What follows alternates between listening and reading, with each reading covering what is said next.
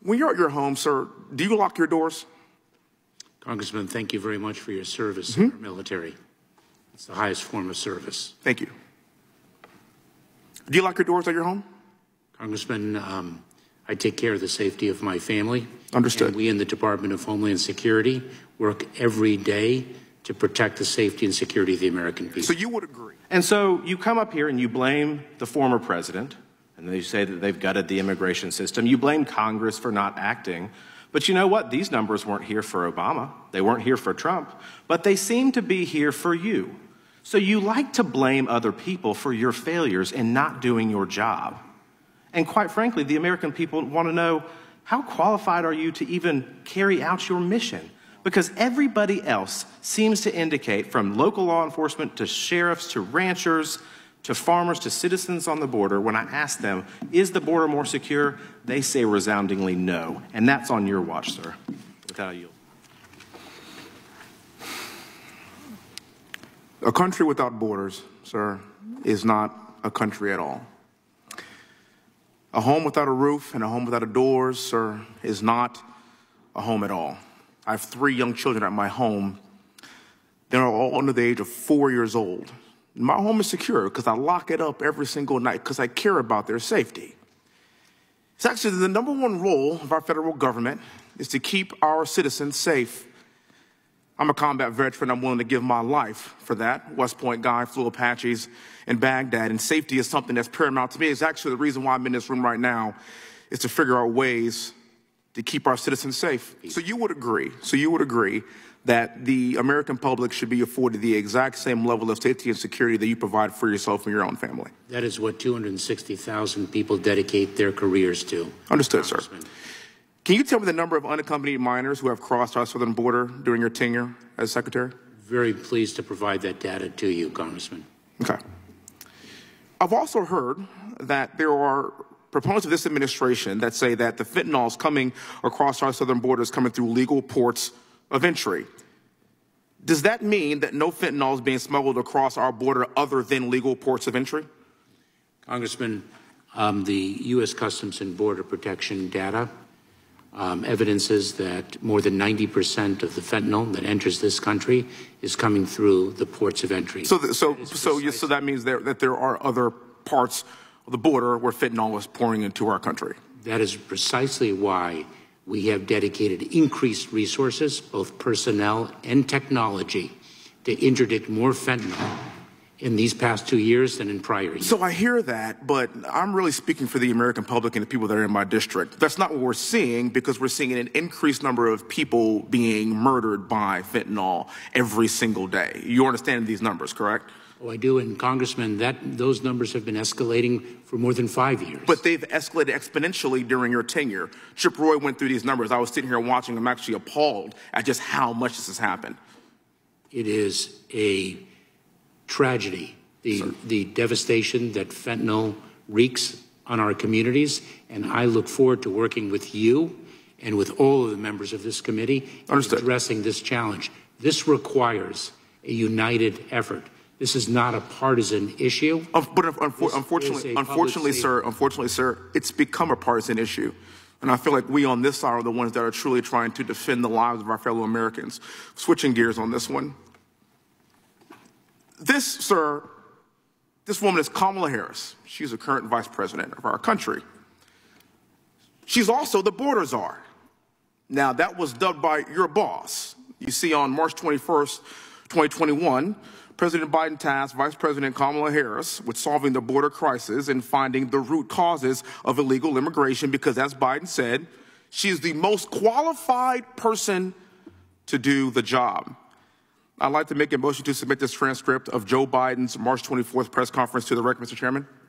So moved. It's been 855 days since Joe Biden named Kamala Harris the border czar. Has she solved the root cause of illegal immigration, in your opinion? Congressman, you have mischaracterized the vice president's role. The vice president is addressing... No, I have not mischaracterized. Actually, that was the job that was given to her by the President of the United States of America. How did I mischaracterize that? Congressman, The vice president. Okay, that's fine.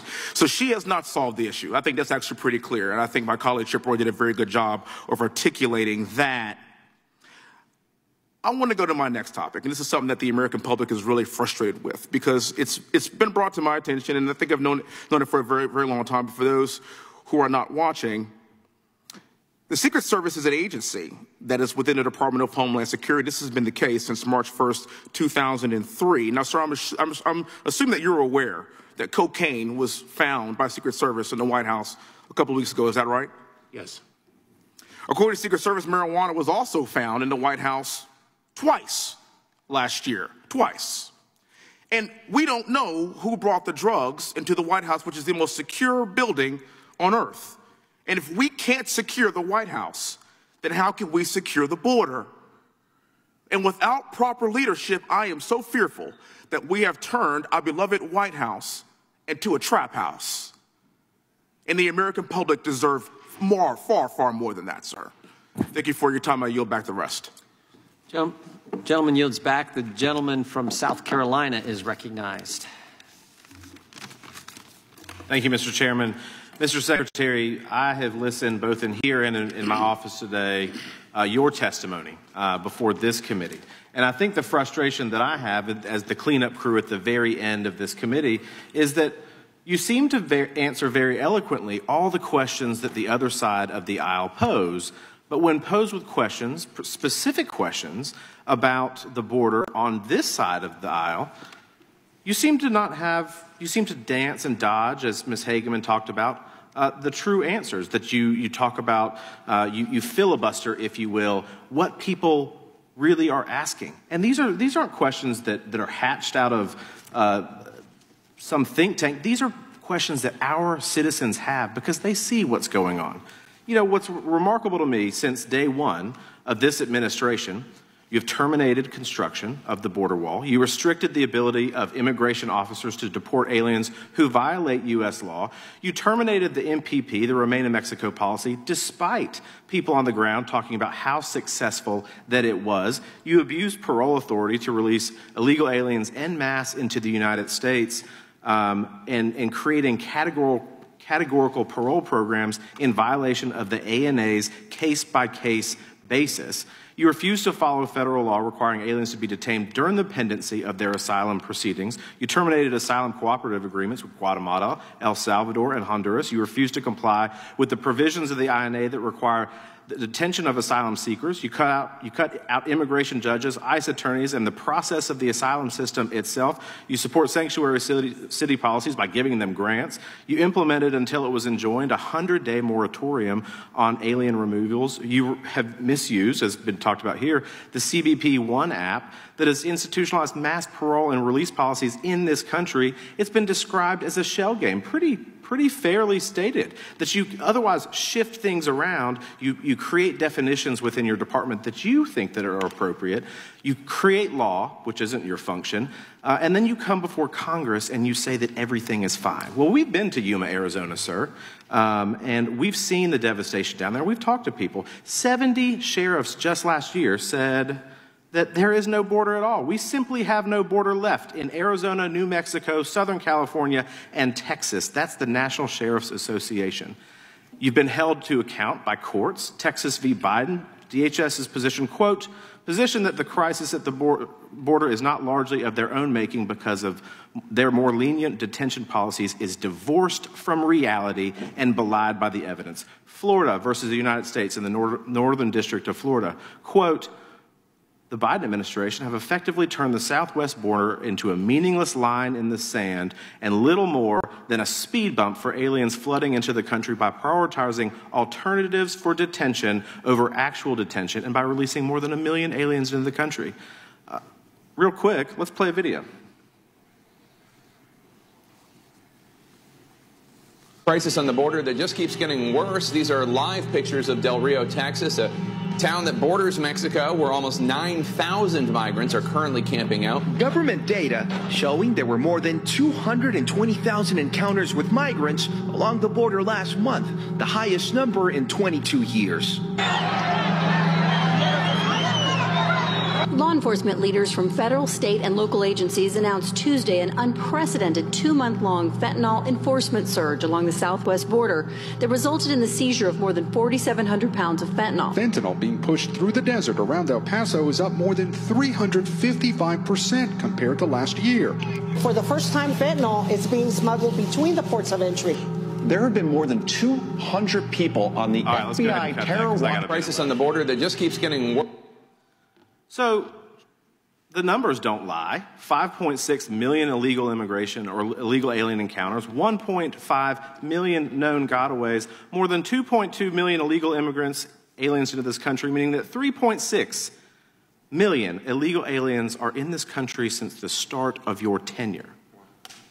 That's astronomical. 160 countries, the people on the terror watch list that we know about, 140 just this year. It's at an all-time high. So look, this doesn't lie. These are the stats, Mr. Secretary. And so you come up here and you blame the former president, and you say that they've gutted the immigration system. You blame Congress for not acting. But you know what? These numbers weren't here for Obama. They weren't here for Trump. But they seem to be here for you. So you like to blame other people for your failures in not doing your job. And quite frankly, the American people want to know, how qualified are you to even carry out your mission? Because everybody else seems to indicate, from local law enforcement to sheriffs to ranchers to farmers to citizens on the border, when I ask them, is the border more secure? They say resoundingly no. And that's on your watch, sir. With that, I yield. Gentleman's time has expired. The gentleman yields back. The gentleman, if we could maybe just wait till the sign's taken down.